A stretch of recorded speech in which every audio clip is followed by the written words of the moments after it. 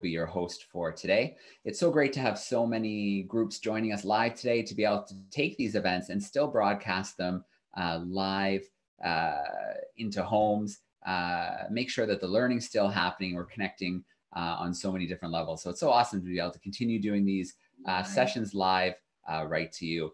So you are joining in today for a SciComm story time. So every day at 2 p.m. Eastern, 11 a.m. Pacific, we are connecting with amazing science communicators from across North America and beyond, and learning about some of the really incredible work that they're doing to help bring science and media to the public. So continuing on today, we have such an awesome speaker. We have Imogene Cancellare joining us today. Imogene is a wildlife biologist and landscape geneticist researching rare and elusive species. So she studied wildlife all over the United States and around the world, from bears to fishers to newts, and is currently researching range-wide snow leopard genetics for her PhD at the University of Delaware. So she uses social media to talk about cool wildlife, which is all of it, and to help others learn about successful careers in wildlife conservation. Outside of her work, she enjoys finding salamanders, taco trucks, and coffee shops, and petting dogs. So Imogene, it's so awesome to have you joining us live today. We're excited to get to know you a little bit better. And then of course, we'll fire away with a little Q&A action. Awesome, thanks, Joe. Can you hear me okay?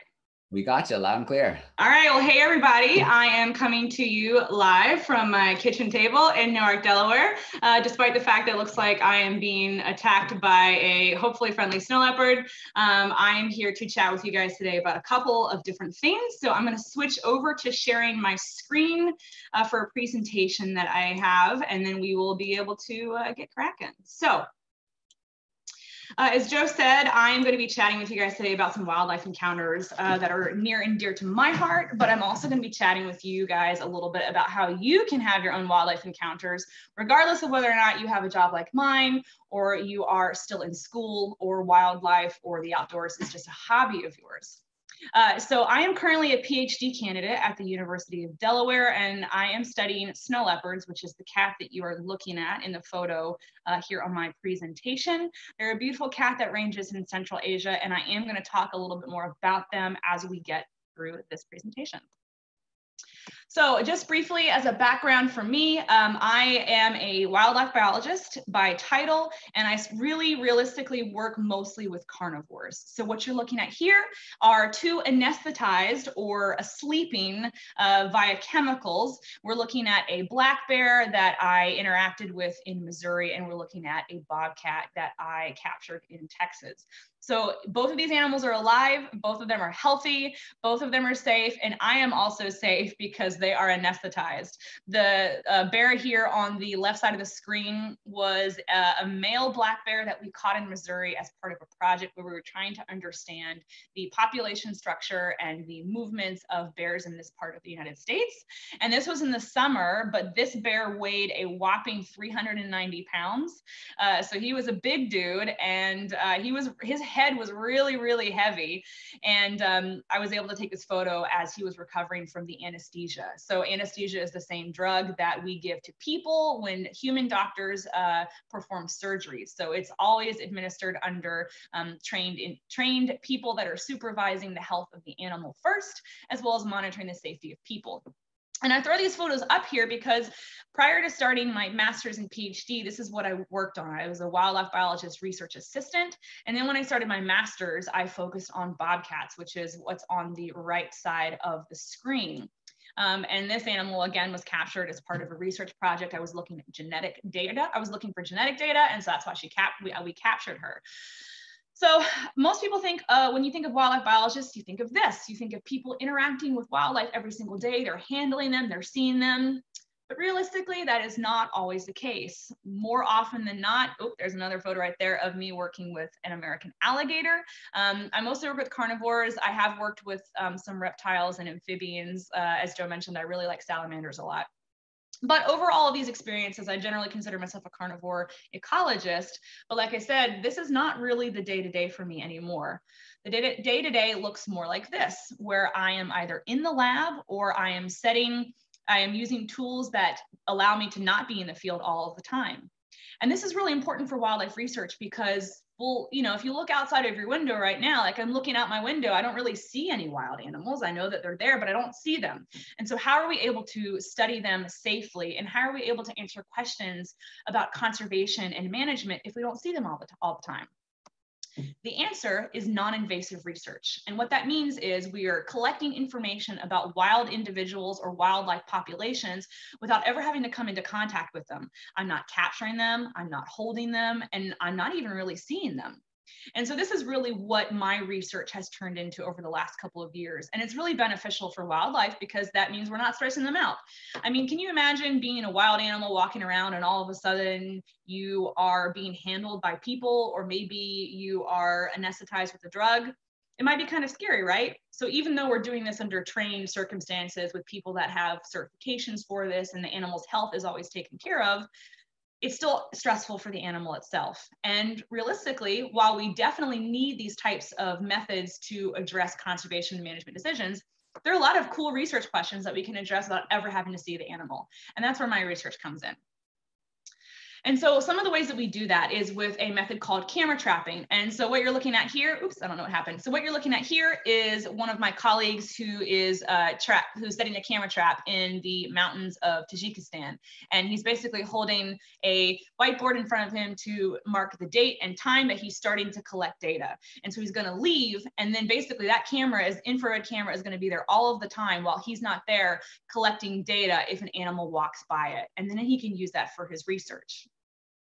These are the questions that we can answer about wildlife include: what species are there? How many are there? What types of habitat do they use? What types of interactions are we seeing within like a mammal community or predator-prey interactions? And also we tend to sometimes get some funny things, like this photo here on the left of a deer looking really confused because he obviously sees the camera, or you can see really cool interactions like on the right, which is a group of gray foxes. And I'll give you a second to see if you can count how many gray foxes are in the photo.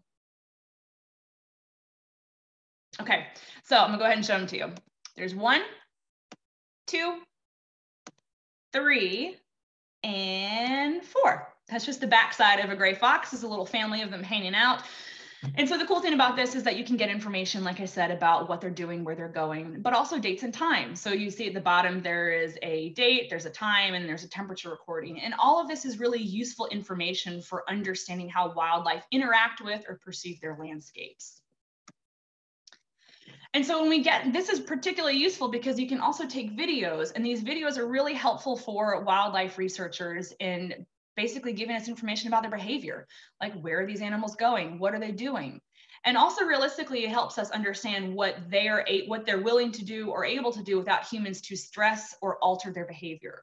So in this video clip, we're looking at a snow leopard who was walking up along this mountain ridge in Central Asia, in Tajikistan. And he or she is basically sniffing, or her and her babies are sniffing all along this, this rock wall right here. And realistically, what she's doing is she's doing the animal version, or they're doing the animal version of checking emails. And so even though they don't have computers like we do, they are able to read messages from one another, like territory marks, and they leave tracks and sign. And this is really important information for people like me, because my job is to go out into the woods or the forest or the desert and try to collect data that I can bring back to the lab to answer. And so that brings me briefly, I want to talk about my dissertation. I am studying snow leopards, which is the gorgeous cat on the right. They are a large cat that is located in 12 different countries in Central Asia. And so what you're looking at on the left is a map of part of Central Asia with Russia at the top. And then there's China, which is really, really, really large here on this map. And all of this dark blue that you're seeing within the map is considered snow leopard range. So snow leopards are high elevation mountain specialists that live across 12 different countries in Central Asia. And so when I say that they're high elevation specialists, that means that they live really, really high up, usually above 12,000 feet in elevation and all the way up to 20,000 feet in elevation. And as a result, that makes it really difficult for us to follow them around and answer some of our questions about their natural history, their behavior, their ecology, and all of these things are really important for their conservation. And despite being one of the most beautiful cats in the world, we really don't know a whole lot about them compared to many other species. And so it's really difficult for us to follow them around or live collar them or to be able to get photos of them, one tool that we can use in order to address some of these conservation questions is non-invasive technology. And so my questions around my dissertation incorporate genetics, which is non-invasive. That means that I go out into the field and I collect biological material from snow leopards, not on snow leopards, but things that snow leopards leave behind. And then I take them back into the lab to identify individual snow leopards, and then to kind of try to understand, where are snow leopard families? Where are snow leopard populations? How are they connected between these different countries? How do the mountains help their movement? And what does that type of information mean for their conservation? And so again, the way that I do that is by combining field and lab work. So I go out into the field and I collect information that snow leopards leave behind, and then I bring it into the lab to try to answer some of these questions. But how exactly do I do that? Well, I'll tell you. I do that by collecting fecal material, or cat poo. So even though I am a wildlife biologist or a geneticist, those are fancy ways of saying that I go out into the field in the mountains and I pick up cat poo. And so basically what I'm doing is I'm using information from like camera trapping data or other experts that interact with snow leopards to go to areas where we know snow leopards might be. And I'm looking for snow leopard sign. I'm looking for scratches in the ground. I'm looking for tracks. And yes, I'm looking for fecal material. And so based on our understanding of where snow leopards go, I'm able to collect this data and then take it into the lab and hopefully help with snow leopard conservation without ever having to see a snow leopard. And so, yeah, it seems difficult. Like, well, you know, if it's really hard to find a snow leopard, how am I going to find snow leopard poo? Well, like I said, that's why using all of these different tools together makes it a little bit easier for us to actually go out there and find this genetic material. And so to do that, and then kind of to shift from that, I want to talk to you, I want to share two different stories with you that that happened as a result of doing some of the type of work that I do. So this past year, I went to China. Let me see if it will play. There you go. In this past summer, last year, I went to China and I was volunteering with some of our collaborators who are also doing snow leopard research. And what you're seeing here is this beautiful mountainside that we worked on, and that rock right there that I just zoomed in on is going to be kind of important here in a second. But the story that I want to share with you takes place on a warm July morning. This is currently in July in a part of the Tibetan Plateau in China, and it snowed that morning. And we were looking for snow leopards. We were hoping to see them. We knew that there was a female that lived along this side of the mountain range, and we were hoping to spot her. And we did. So when we were, before this video plays, I'll tell you the story. Basically, we were driving along and looking for this snow leopard. And all of a sudden, she came charging over the top of the mountain and running down in the snow because she was hunting something, but we couldn't see what. And she disappeared until we saw a herd of blue sheep. So these are blue sheep, which is one of the main prey items of the snow leopard. And any second now, you will hopefully see a snow leopard if you look from the bottom of the screen. So we're about 300 meters away when this happened on the other side of the river, and this video is taken through a spotting scope by one of my colleagues. And we just witnessed her unsuccessfully try to catch some blue sheep. And this is kind of important because when we think about predators, we think about how often they are chasing or trying to catch their prey, because they're always in search of their next meal. And they're only successful about 10% of the time. And so this female, after she had chased off all of the blue sheep unsuccessfully, she crawls under this fence here and decides to just basically take a break in the snow. And I don't know, I think that she saw us. We're from across the river. And then she walked all the way up to that rock that you saw in the last two videos where it was zoomed in, or where I zoomed in on that video. And basically what we're looking at here right now is this snow leopard just hanging out in the snow. And this is really cool because this was the very first snow leopard I ever saw. And this is an adult female that was lactating. I'm trying to play that again. And what we can see that she's doing right now is she's scent marking. So she's rubbing up on this rock and she's leaving her scent. And right there, you see she lifts her tail. She's leaving another scent mark. She's spraying urine on the back of that rock. And what that means is those are basically wildlife emails. So if another snow leopard comes around, that snow leopard, he or she will say, okay, well, someone lives here. This is their territory. And they're actively monitoring this area. And so basically this interaction was really cool because it happened from a distance. Fortunately, we had a spotting scope to be able to see her. And it was really useful for wildlife research because the scientists at Shui Conservation Center were able to document yet another snow leopard in this area. They were able to document her using this area several times in a row. And we saw her hunting on more than one occasion. And then later, these Chinese researchers could hike up to where this rock was and set camera traps to try to collect more information. Does she have cubs? How many are there? Can they identify her as an individual? And all of this is really important for conservation and management, in addition to the fact that it was just a really fun, wonderful encounter. So shifting gears a little bit, can anybody tell me, or can anybody guess what this critter is? It's not a snow leopard. If you guessed bobcat, you would be correct. This is a little video that I found online of a rescued bobcat from the United States Forest Service, And this video reminds me of an encounter that I had during my master's research, where I was focused on bobcat genetic structure in Texas. I was trying to answer some of the same questions that I am trying to address now for my dissertation research. And in this particular case, on one summer night, it was not snowing, I got a phone call from a local farmer who said that he had found a bobcat about this size wandering around in his yard.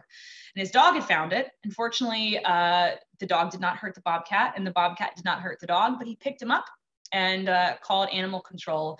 And fortunately, they knew that we were doing bobcat research in the area, so they had us come out and assess the animal. And so this is a little baby boy bobcat that we aged around 6 weeks old. And he looked to be in good health. And so we wondered, what exactly would a bobcat kitten be doing walking around at midnight by himself?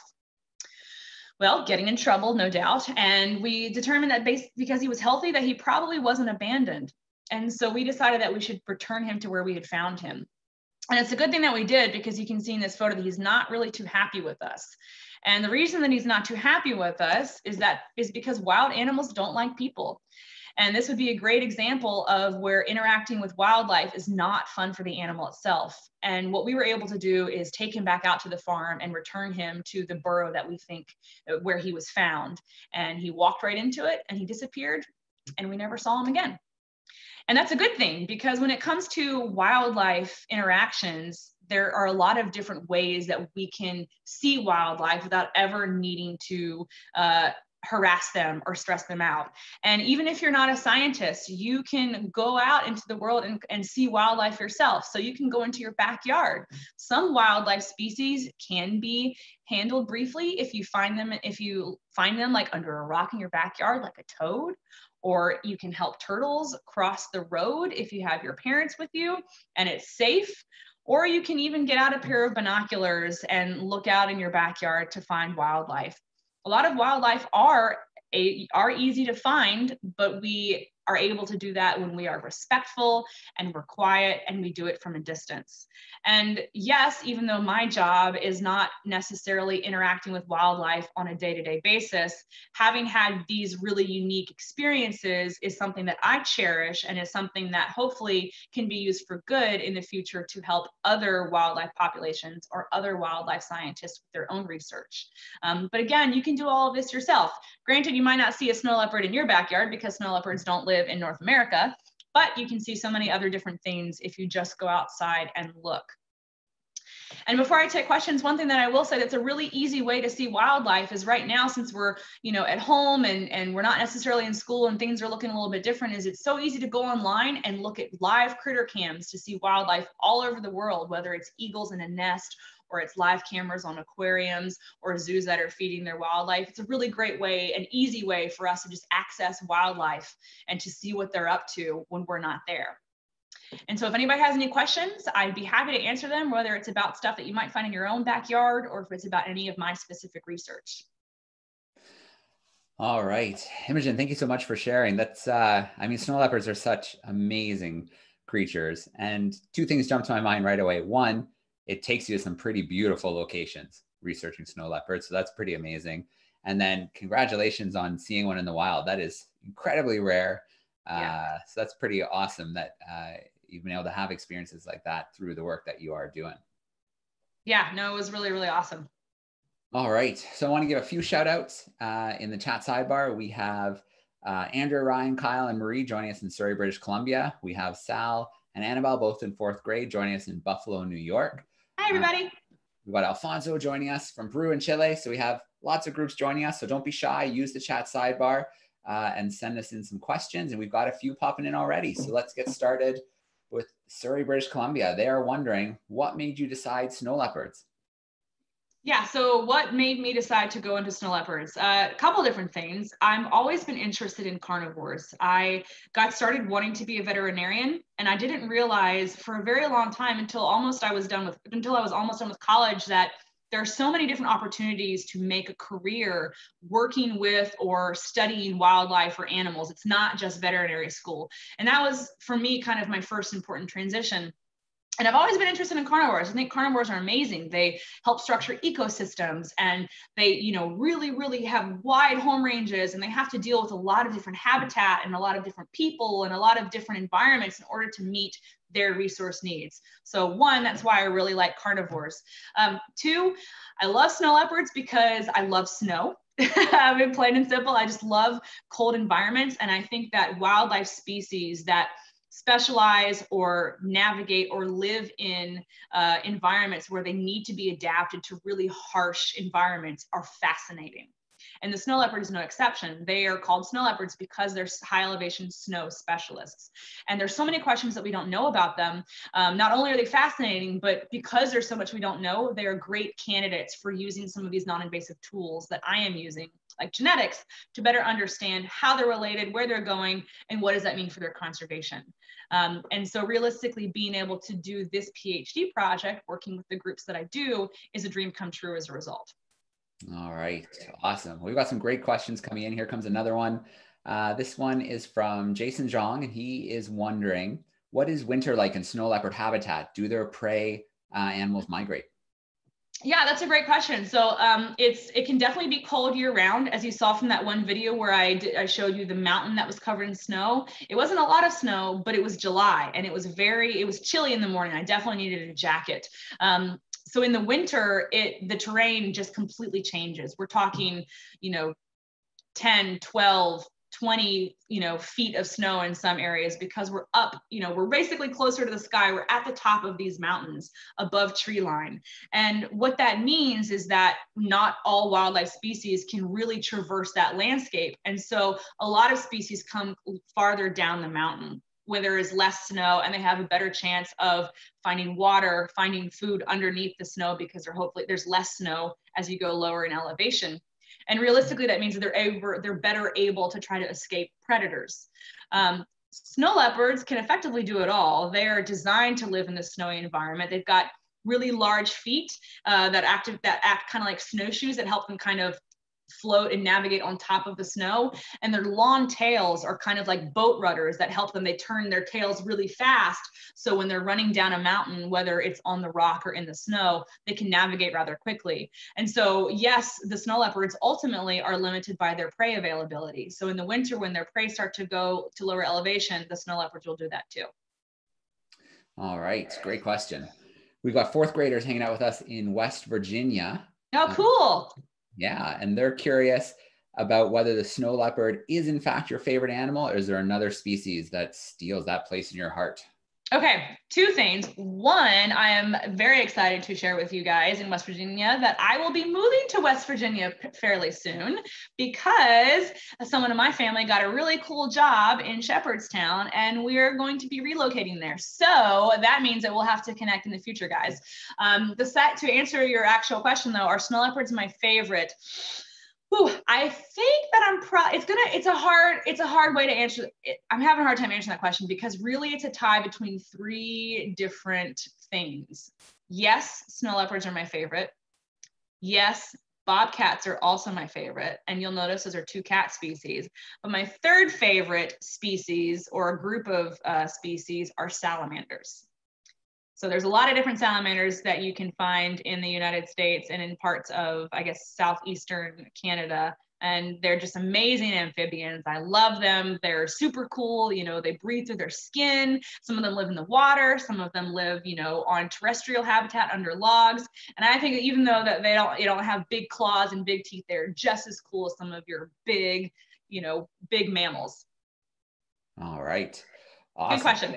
Good answer. Good question. So Buffalo, New York, our fourth graders who are joining us, they're curious about, oh, where did that question go? Oh, there it is. So they're curious about, oops. Okay, there we go. So actually, I'm going to jump to a different question here. Indigo Polecat is wondering about snow leopards and the mountains. Are they only found at the higher elevations, or do they ever come lower? Yeah, so depending on where they are in Central Asia, they do live at lower elevations. So for example, in the southern Gobi region of Mongolia, snow leopards can be found at relatively low elevation. I think as low as 4,000 feet in elevation, which is really, really low. Whereas if you are in somewhere like China, like where I was, snow leopards are up to 15,000 feet and higher. And so, you know, that depends, you know, what those two differences depend on location in terms of their distribution. And then there's also seasonality, like we said earlier. So sometimes in winter, the snow leopards will go at lower elevation, but only because their prey do. And then in summer when there is no snow, it's not really physically limiting for their prey, and the prey go up and the snow leopards do as well. Okay. I tracked down that question from Sal and Annabelle in Buffalo, New York, and they're wondering about two things. They're wondering about, were you lucky enough to see any cubs, and what other wildlife do you get to see when you're in China? So I have not seen cubs. We had one day where we were really, really sure it was this. So the female that I showed you a little video clip of, we saw her twice during my trip. We saw her hunt twice. That first video that you saw where they were hunting blue sheep, which is a main prey item for snow leopards in China. And we also saw her on another day on that same kind of mountain face, charging downhill in the wildflowers, trying to hunt a marmot, which is a large-bodied rodent. It's like a lot bigger than this book. Marmots are, you know, like big old loaves of bread. And in the summer, they are really important prey items for snow leopards, particularly females, as they're nursing their cubs. And so we didn't see cubs because when I was there in July, the cubs that are born are only about 6 weeks old, which means they're not old enough to be out of the den to follow mom around. And realistically, people who see cubs don't see them until usually around late September. And I have had colleagues that have been lucky enough to see mom and cubs together, but unfortunately I have not. It's on my bucket list though. Hopefully one day. All right, fair enough. Well, we're all rooting for you here. Let's see. Let's go. Kazim is joining us. Kazim is a fourth grader as well. And he's wondering how long you have been a wildlife biologist for. It feels like a long time. So I got my bachelor's degree in 2010, and I started working as an assistant research or as a research assistant for various wildlife projects as soon as I graduated. And so I've been working in the field since then, and I've been doing wildlife field and lab projects, I guess, for 10 years. This summer in June will be 10 years. And I'm still in school. So as soon as when I'm done with the PhD, I will not be in school, but hopefully I will still be able to be a wildlife biologist. All right, very cool. Well, Lily Bernstein is joining us. She is a sixth grader in Washington, and she is wondering about snow leopards living together. Are they pretty solitary, or do they ever kind of live and hunt together? That's a great question, and it's something that we don't 100% know. We know that most carnivores are solitary. However, the social structure of carnivores is a little bit less solitary than we previously thought. So for example, mountain lions here in North America will often share kills with one another, meaning that if I'm a mountain lion and I go and I, killed a deer, maybe I will let my neighboring mountain lion come and have some of that food. That way in 3 months, when I haven't had anything to eat in a week or so, maybe this mountain lion is more likely to share something that she killed with me. And so this is something that we think happens in a lot of different carnivore species. We just haven't documented it. And snow leopards are not really any exception. The males and the females are often solitary throughout the year. Obviously, the mother will have cubs. But when I was in China, that mountain face that you guys saw in the video, another day we drove up because we were there a lot, and we saw a snow leopard sitting on the grass. And we looked in our spotting scope and noticed that the face was entirely different. and it was a totally different cat. The cat got up and walked away, and it was a male snow leopard. And we think it might have been the father of the cubs that the female was taking care of. And we knew that she had cubs because we saw in some of our videos that we could see that she was lactating. So she had engorged nipples under her belly. And so we think realistically that is probably the father, otherwise she wouldn't have tolerated him. And we think these types of interactions happen more often, females tolerating males, or sisters or mothers and sisters tolerating and having overlapping territories, which is really cool. All right. Well, great questions coming in from online. It's so great to see classrooms joining us coast to coast, which is pretty cool. That's awesome. Let's see. There's a good follow-up here. I like this one about, I can think of a few species off the top of my head, but do you know how many different species of leopard there are? Oh, okay. So obviously we have got snow leopards and common leopards, but within the common leopard complex, you've got several different species. So there's the African leopard, there's the Amur leopard. I don't know if the Indian leopard is considered a subspecies. Joe, you said you can think of a couple, so I'm going to have to see what you have to say. Well, you got some of them, but there's a clouded leopard that I was thinking of. Yes, there is a clouded leopard. Yeah. So I think, and then is there an Amal leopard? Am I right? There's the Amur leopard. Amur leopard. I think that's what I'm thinking of. Perfect. Well, I think it's pretty good. I think we named a few between the two of us. Not too shabby. The leopards are cool. Yep. Yeah, very cool. And I like this question too. This is from our West Virginia group. They want to know about how many countries your work's taken you to, your research. So I've been fortunate to I've gone to 3 different countries. I have done field work in China twice. I've been to China 3 times, but I've done field work twice. I have been to Kyrgyzstan twice doing field. So I did a field expedition in August of last year through National Geographic. We were collecting samples in an area that previously hadn't been sampled for genetic data, which was really awesome. And I was also fortunate enough to work with my funding organization, which is a US-based NGO called Panthera that does big cat or wildcat research. And we worked with a group in Uzbekistan to try to help establish a genetics lab for wildcat and just wildlife research. So I've been to those 3 countries. I'm hoping to go back to China, and I'm also hoping to go to India as well. All right, very cool. Well, look, Imogene, I shared in the chat the link to your website.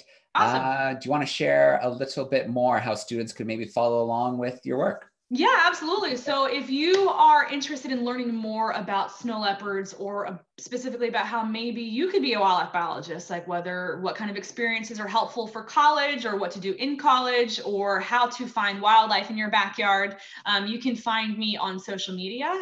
You can find me on Twitter. You can also find me on Instagram. And so those, let's see, I think I just threw them up here on the presentation. I'll share really quickly as I'm chatting, since we're here at the last bit of it. So that's Biologist Imo on Twitter and Biologist Imogene on Instagram. My website is also a really great way to answer some questions that you might have. And there's also a contact form if you would like to reach out to me directly to chat about wildlife, as well as career questions that you might have. Perfect, perfect, perfect. And that's a good segue to one more question I'd like to ask. Any future explorers, scientists, conservationists tuning in, do you have any advice for them? Yeah, if you are interested in doing any kind of wildlife or outdoor work, my recommendation is to start now. Yes, I know we're in a weird time. Everything is different. A lot of us are at home. So some of these opportunities are currently on pause, but it won't be forever. And there are certainly things that you can do right now at home. And one of those things is definitely talking to scientists. So doing what you're doing right now is a great start, because it helps you start to figure out what you might be interested in. And then when it comes to school and experiences, once you are able to, like, either you're old enough, or you have the time, or you have the resources to try to apply for an internship or a job, doing those experiences is really critical in order to be able to get a job or to get into grad school for this type of work. And say you're interested in snow leopards. I was always interested in big cats, but I haven't only done that. I've worked on foxes, I've worked on snake projects and turtle projects, and I've worked on bear projects. And all of these, I took all of these jobs because my goal was to develop skill sets that might be useful for conservation down the road. And so, yes, I love snow leopards. They're awesome. I've been fortunate to see a couple, but that's not really the bulk of my job. My job is working in, combining field and lab work. But the reason that I'm able to do the work that I do is because I have skills in genetic techniques. And those techniques are currently something that those are tools that we need to address conservation questions. And so for you guys, it's about answering cool questions. Like how, if you're maybe you're interested in diet, maybe you're interested in movement, maybe you're interested in quantitative stuff, or maybe hopefully you're interested in genetics. And developing these skill sets through different projects or different species is going to help you get where you want to go. All right. Great advice, Imogene. Before we do sign off for today, I want to shout out tomorrow's SciComm story time. Tomorrow at 2 p.m. Eastern, 11 a.m. Pacific, you can join us with Maren Hunsberger. So Maren's a microbiologist, science explainer who loves making videos about science, especially tiny, creepy, crawly, germy things. So that should be a lot of fun tomorrow to join us with Maren at 2 p.m. Eastern. Huge shout out to our YouTube groups today. Great to have groups joining us from coast to coast and sharing some awesome questions. Hopefully some future biologists out there. And Imogene, thank you so much for spending a little time with us and sharing your story with us on SciComm Storytime. Awesome. Thanks, guys. It was so much fun. I really appreciate it. All right. Thanks, everyone, for tuning in today. Bye.